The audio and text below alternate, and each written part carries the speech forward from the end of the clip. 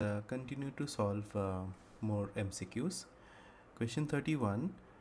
In the given figure, we have tangents PT and QT, and angle TPS is 45, TQS is 30. Then what is the value of X? Okay, so we have tangents PT and QT, and some angles are given. We have to find out what is angle X, which is angle PSQ. Okay, so let's apply some circle and tangent theorems. First, let's look at the 30-degree over here. This is the angle between tangent QT and chord QS. So according to the theorem, this angle is equal to the angle in the alternate segment. So angle in the alternate segment is over here, angle SRQ, that will be 30-degree. In the same way, if I have angle of 45-degree between tangent PT and chord PS, then this 45-degree angle is equal to angle PRS, that is also 45-degree. Okay, then if I look at full angle R, which is PRQ angle will be 30 plus 45, 75-degree. Then I am interested in X, which is angle PSQ. So I can look at my cyclic quadrilateral PSQR. PSQR will be a cyclic quadrilateral, and I know that the opposite angles are supplementary. So X plus 75-degree will be equal to 180-degree. Therefore, X will be 180 minus 75, which is 105-degree. So option D is correct. Moving ahead, question from mensuration. A cylindrical metallic wire is stretched to double its length. Which of the following will not change for the wire after stretching?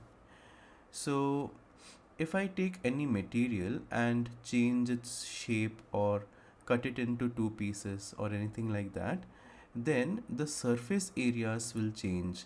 The length, the height, diameter, radius, all of that might change, but what will not change is the volume. So in this question, the volume of the wire will not change. The curved surface area, total surface area and radius will change, but volume will remain the same. Okay, next question is question 33. We have a cone, a right circular cone that has radius of base equal to the height of the cone. So for example, if I have a cone like this, the radius of the base is equal to the height. Or I can take the same variable for both the quantities. Let's say the radius was x, the height is then also x. Now the volume of the cone is 9702 cubic centimeter cube. Then the diameter of the base of the cone is what? Okay, so because volume of the cone is given, we can apply the volume of cone formula.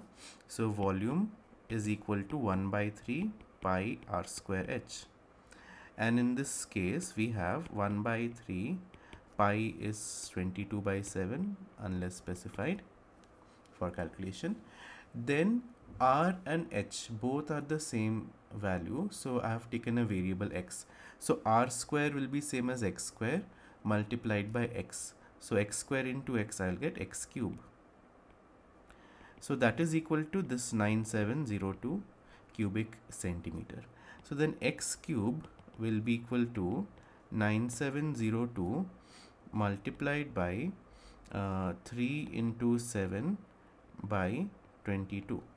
And if I do the calculation, let's say I divide 22 with 11, so this is 2, and if I divide this with 11, I get 884, and then this if I divide by 2, this is 441.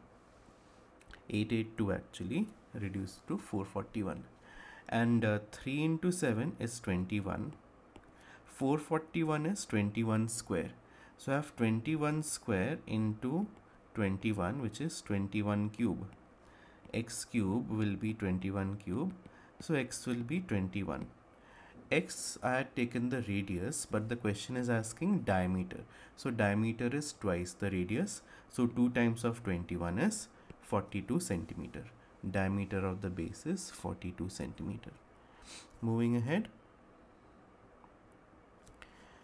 Question 34. A solid sphere of radius 4 centimeter is cut into 4 identical pieces by 2 mutually perpendicular planes passing through its center. Find the total surface area of 1/4 piece. So we have a sphere. If I cut the sphere into 2 equal parts, so it will be a cut right through the center, right? And I will get 2 hemispheres. But here, imagine that you're even cutting a hemisphere further into a quarter sphere.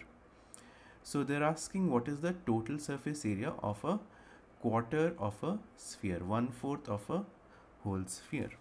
Okay, so for that I can look at what are the surfaces which will be available in that shape.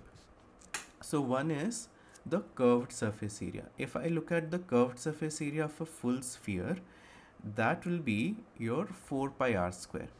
Your full sphere's surface area is 4 pi r square. Now, if this is the curved surface area of a full sphere, a quarter sphere will have 1/4 of this curved surface area. Then this is covered. Then if you can imagine, let's say that one part of the sphere is like half a circle. Half a circle will be on one side and half a circle will be on another side. Apart from the curved surface area, okay, from one side half a circle, another side half a circle. So full circle is pi r square, half a circle will be half of that, and there are 2 of them. So this will give me the total surface area of that quarter piece of sphere. So if I calculate, I will have pi r square, and this is also adding up to pi r square. So it is 2 pi r square. So it is 2 pi into radius was 4 centimeters. So 4 square. 4 square is 16. 16 into 2, 32. So 32 pi centimeter square. Option B is correct.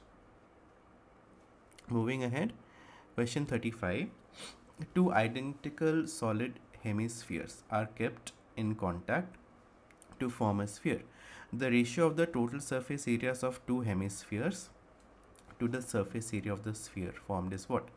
So if I look at one hemisphere, total surface area of a hemisphere is its curved surface area plus the area of the circle.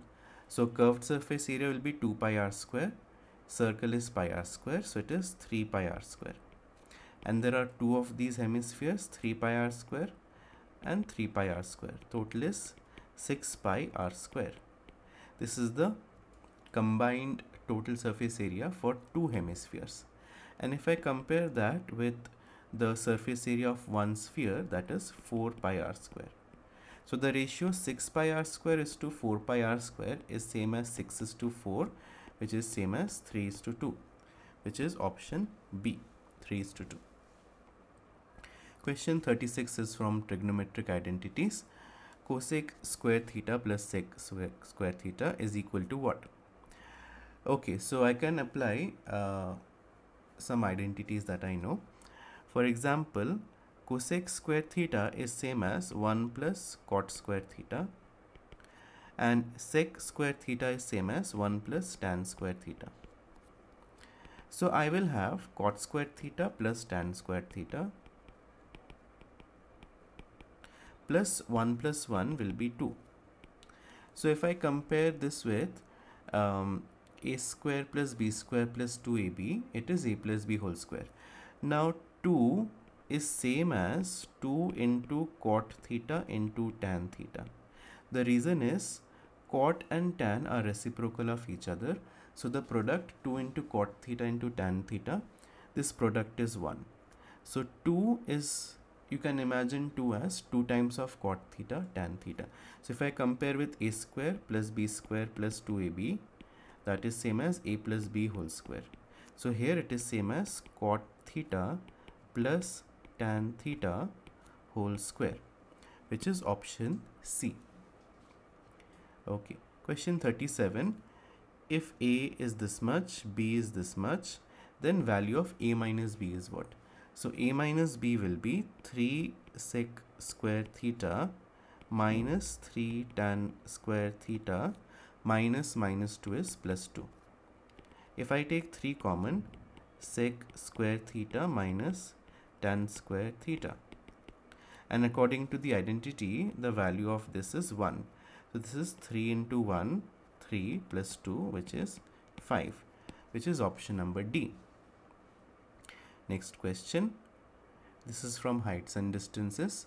At a certain time of day, the ratio of height of the pole, so pole is a vertical pole, and the length of its shadow is 1 is to root 3. So let's say height of pole is 1 unit, height of length of shadow is root 3 unit. Then angle of elevation of the sun. So sun will be here, and angle of elevation will be this angle theta. Okay, so if I look at this right angle triangle, I can look at tan ratio. Tan of theta will be 1 by root 3. Now tan of 30 degree is same as 1 by root 3. So therefore theta has to be 30 degree. Angle of elevation of the sun at that time has to be 30 degrees. Then another problem is given. A man standing on a ship approaching the port towards the lighthouse is observing the top of the lighthouse. So let's say this is my lighthouse, and there is a man standing on a ship over here observing the lighthouse, top of the lighthouse. So angle of elevation of top of the lighthouse, let's say initially was alpha. Then he is approaching the lighthouse, he is moving towards the lighthouse. So after 10 minutes, the angle of elevation changes to beta, from alpha to beta. So if I compare which angle of elevation is more, of course beta will be more than alpha, because as you're getting close to the lighthouse, the angle of elevation of the top will keep increasing. So here option B is correct, that alpha is less than beta.